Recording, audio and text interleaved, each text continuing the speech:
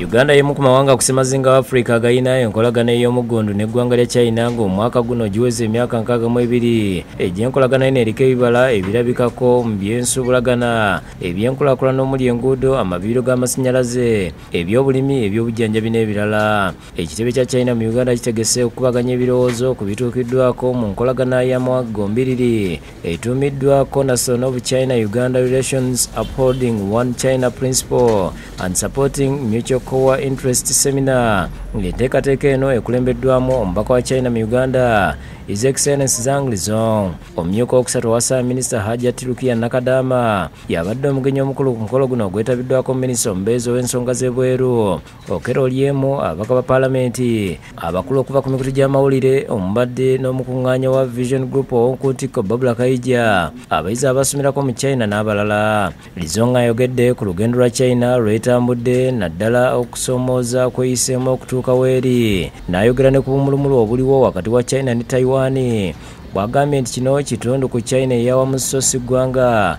eryetongodde ng'abazungu bwe babiteekawo.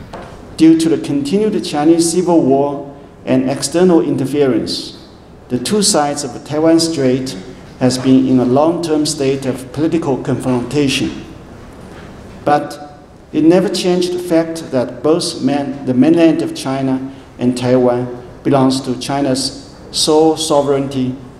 Throughout history, Taiwan has never been a sovereign country.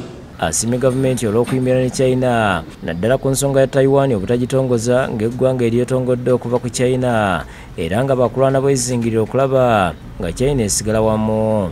Asuubiza ng'enkolagana ya China ne Uganda bwegenda okweyongera.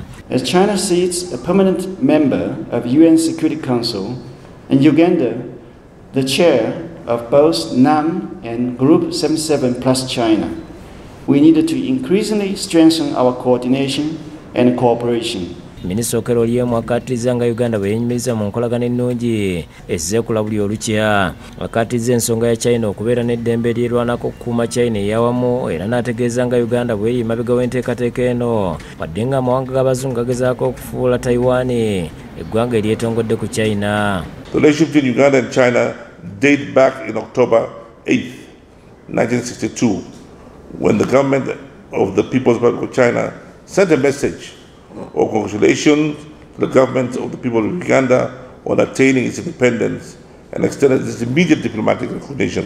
Nakadama naye ayogedde ku nkolagana ya Uganda ne China omuli n'okussa ekitiibwa mu China eyawamu awatali kujawulayawulamu naawe ekyokulabirako ekya Taiwan obutaba na mubaka kuno. Asimi gavumenti ya China olw'okusiga kuno ensimbi ekiwadde bannayuganda emirimu. China byetukoledde wano e Uganda bingi nnyo singa obitunulamu oyinza okulaba nti bisukkulumye nnyo. Ekyongedde okunyweza enkolagana yaffe. Adrian Bale Bwanika yakusakidde gwino ku Bukedde TV.